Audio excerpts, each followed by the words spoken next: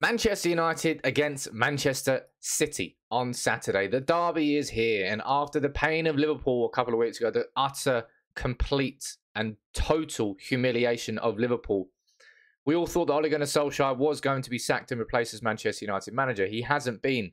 He's been given apparently 3 games to save his job. The 3-0 against Spurs, very impressive from United, a good response to that Liverpool game.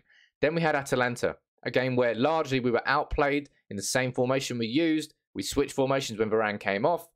Then Ronaldo saved us at the end of that game. So now we head forward to City. Is this literally the last game where Solskjaer can save his job? I've said it all along.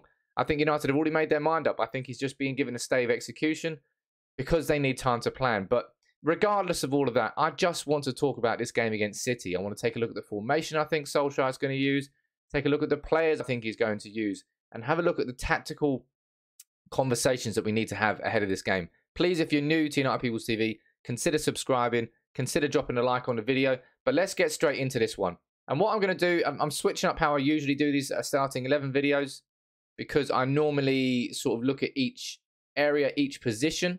But what I'm going to do is look straight at the team, and we're going to tactically take a look at it. So this is the 11 I think Ole Gunnar Solskjaer is going to start against Manchester City. As you can see, you've got Harry Maguire in there. Now, Maguire is probably the biggest concern that a lot of United fans have, I would say. Would that be fair? You let me know what you think about that in the comments. But Harry Maguire against Atalanta, just Harry Maguire in the last, I don't know, for a long time, he's been so poor. He's been so bang out of form. Now, I think there could be really an argument for dropping Harry Maguire here, regardless of what's happened, really. But he's not going to, because Harry Maguire is his captain. He's stuck to him. But Varane is injured. Varane's out of this game. So Maguire has to play here. And I've got Bailly there on the right-hand side. And I've got Victor Lindelof down there on the left-hand side. Victor Lindelof, he didn't make the game against Atalanta because of a slight niggle. But I don't think it's going to be a major issue that rules him out of this game. Bailly was absolutely dominant. And I know Cristiano Ronaldo was the man of the match there against Atalanta. But Eric Bailly was absolutely fantastic as well. And if we're looking at the overall shape of this team, and we're looking at how important he's going to be to that back three, Eric Bailly was phenomenal. Eric Bailly properly put his body on the line against Atalanta. And that's why people and fans, that's why he's got so much affection from fans. Because those sorts of performances he's absolutely capable of. It's just a shame that the injuries have really blighted him. It's a shame he's still got that hot streak in him. Against City, I would worry about it. I worry about it every game going into Bailly. It's part of his repertoire. It's what makes him so good. He's right on the edge. And when he's on the right side of the edge, he's a fantastic top-level defender. When he's on the wrong side of the edge, he makes rash challenges, and he might put United into a bit of a sticky situation. Now, whether or not you play Bailly on the right-hand side or the left-hand side, that'll be an interesting debate. I personally think he's going to play Bailly on the right. I'll be surprised if I saw Bailly on the left. But again, I'm worried about this bloke. Out of all of our defenders, I shouldn't be worrying about our captain. What should I? Your captain is who you should be. You know, you can rely on, you can trust. There's not really much of a worry, but Maguire's been so bang out of form that I'm worried about him. I really am. And I don't know how that's going to go down. So I would say that's probably going to be the back three. Now, Shaw and AWB, or Wan-Bissaka, if we're going full name, they're going to have to play well against City, man. We know how City play. They were dominant against Bruges, and as they should be, I suppose, during the Champions League this week. But City are a different kettle of fish. As we saw early this season, well, if you watched it anyway, when we watched the City against Liverpool game, it was just a top level of football. A different sphere of football that United aren't anywhere near towards. Now, I suppose the big question is, will he stick with 5 at the back? And I think he absolutely will. I think if you're looking at this overall formation here, Manchester United, it's the solidity that you're going to get by having 3 at the back. It's the overall compactness you're going to have by having 5 at the back. Now, the good thing, I know that 3-5-2 gets slammed as a sort of massively defensive formation, but it doesn't have to be. It doesn't have to be. It depends how you play that formation. Manchester United can come out here, and you can see Wan-Bissaka really aggressively going for the width up there. You've got Shaw. I'm going to speak about Rashford, Greenwood, and Sancho. I've left all of them out of this starting 11, as you can see.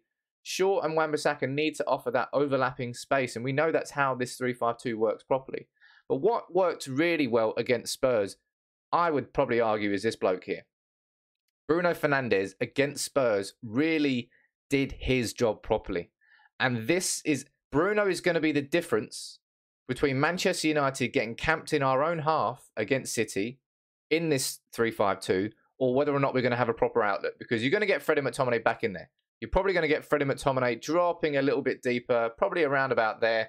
I thought both of them played pretty well against Spurs, but of course it was Spurs. Spurs have just sacked their manager. That was the last game of their manager. They were at an all-time low. Their ebb and their flow was just, there was none of it.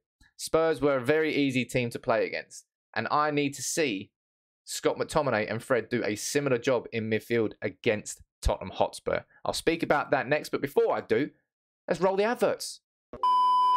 Big shout out to OneFootball for supporting United People's TV. A bit unlike Manchester United Football Club really supporting us right now with the way they're playing. But OneFootball, you know by now that I'm genuinely a big fan of the OneFootball app. That's why I love doing these integrations. If you don't have the app downloaded, there's a link in the description. It's free to download. All your one-stop shop. That's why it's called OneFootball. It's literally all your football in one place. Nicely named. All the latest Manchester United news, all the pre-match build-up ahead of this game against Spurs, all the match reaction that will come after it, all the latest season stats about players, all the latest transfer news as and when that happens. It's all going to be covered on the OneFootball app. So I would encourage you to go and download it. There is a link in the description. It's free to download, and it will help United People's TV if you go over there and support and show your love for OneFootball. And they deserve it. So as I said, link in the description. Go and follow it over there. But look, if there are questions about the defence, then geez, there's questions about midfield, and this is what I've been repeating in all of my predicted 11 shows this season, right? So back to the team against City, and as I said, we've got to see McTominay and Fred put in an absolutely top level performance here against City. City are going to really, if you see Fred and McTominay, for example, coming forward a little bit too far and leaving a lot of space in behind here, this is where the likes of De Bruyne, the likes of Mahrez are all they're going to find space, they're going to find movement, they're going to find passes between the lines. Fred and McTominay are going to have to do such a good job against City. But as we know, on Solskjaer's beaten Pep, what, 3 times now? Beaten him using this formation before as well. And it's about hitting on the counter, and we know that. Now, this is where you can have a bit of a conversation and a bit of debate, really, because I've got Cavani on the pitch there. You could potentially put Rashford there. You could put Greenwood there. Sancho, not really. In my opinion, I think it's going to be Edinson Cavani, right? I think Cavani should be starting this game. I want to explain exactly why. We saw Rashford come on against Atalanta instead of Cavani in that position. And the reason that he was playing there was because I think Ole Gunnar Solskjaer expected Atalanta to play with a slightly higher line with those back 3 that they were using, leaving the space in behind for Paul Pogba in this position to go and find the balls over the top for Rashford. Pogba played poorly. Atalanta pressed him out of the game, and those balls over to the top never came to him. I don't expect United to play long ball against City. I don't want United to play long ball against City. That, for me, is why it's so crucial that Bruno Fernandes properly operates as this number 8. I don't want to see him going up here as a supporting striker. That's what he loves to do. Bruno's a very excitable player. I'd say he's like a puppy. Constantly moving, constant energy, sometimes incessant in his pressing, and it's good when it works, but when it doesn't and it pulls the whole team out of position and all of a sudden you've got this huge gap, you'll find United have to kick it long. Just hoof it and hope, because there's nobody there in the middle, and that space is where Bruno needs to sit. Bruno needs to operate there. Really, we say this all along, and I'm sure I'll do this in my pre-match show in the Legacy Arms before the City game. But Bruno's got to link those. And I think we saw against Spurs just how good these two are. Just how good. And at combined age of 70, but over 1,000 career goals between them. The experience is phenomenal. What I want to see them, they might be a little bit wide on this formation here. I don't want to see that.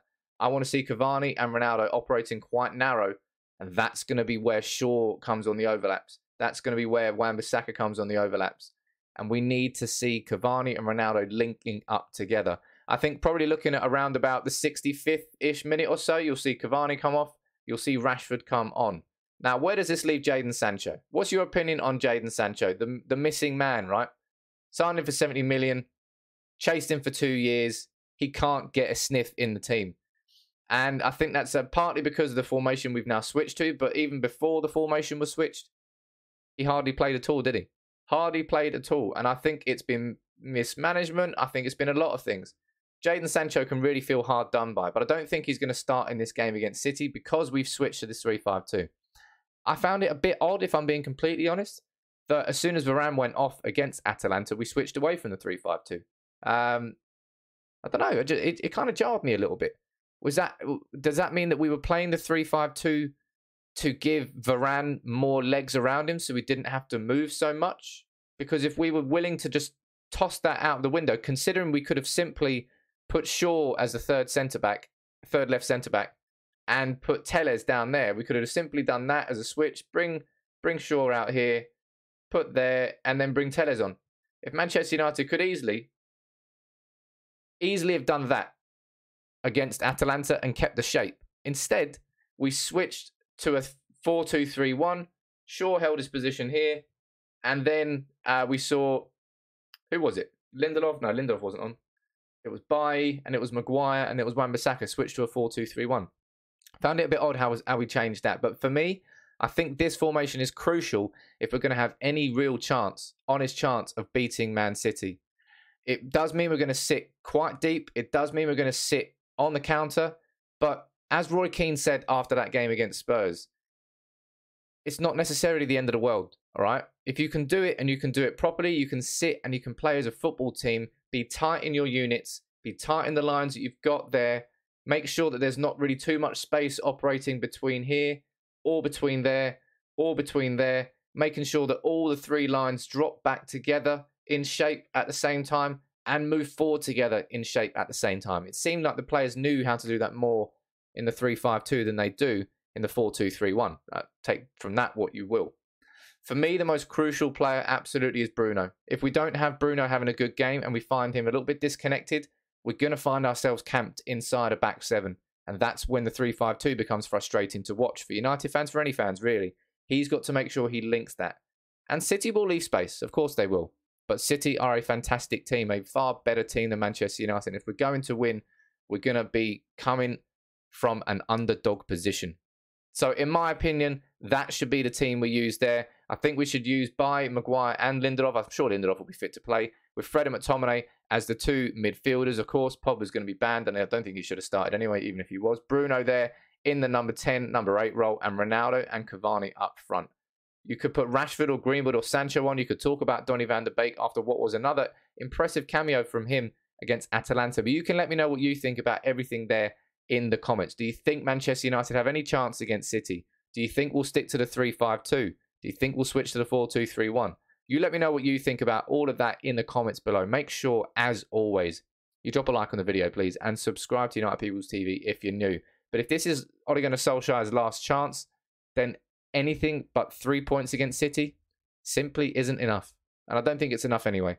That's my own personal opinion. You let me know what you think.